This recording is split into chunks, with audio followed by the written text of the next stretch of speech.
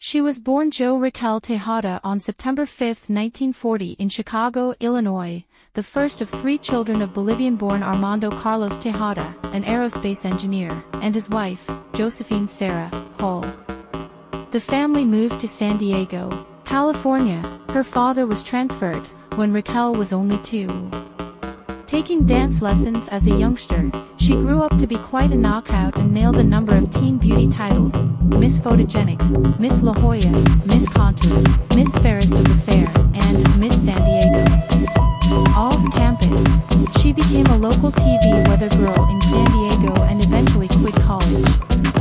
Following the end of her marriage in 1962, although Raquel and James Welch didn't divorce until 1964, she packed up her 2 children and moved to Dallas, Texas, where she modeled for Neiman Marcus and worked as a barmaid for a time.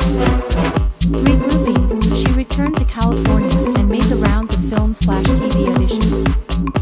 She found work providing minor but sexy set decoration on the small screen: Bewitched, 1964, McHale's Navy, 1962, and The Virginian, 1962, as well as the large screen, Elvis Presley's Roustabout, 1964, and Doris Day's Do Not Disturb, 1965.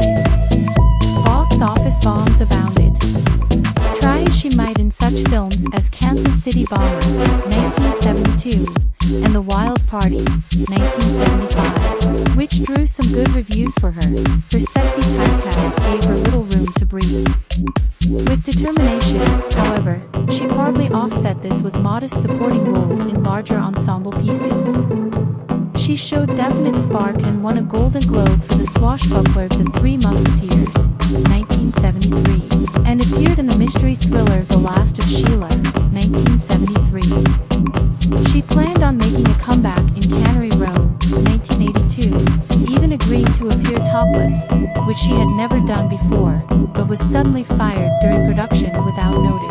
She sued MGM for breach of contract and ultimately won a $15 million settlement, but it didn't help her film career and only helped to label her as trouble on a set.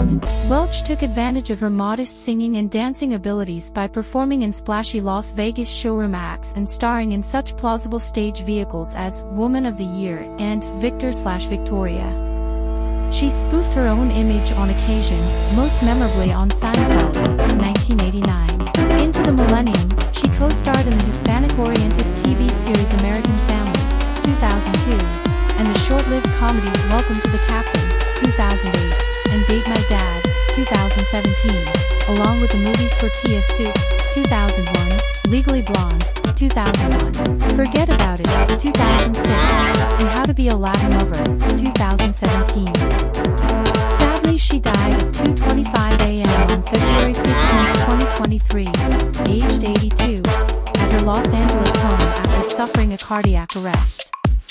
She had been suffering from Alzheimer's disease.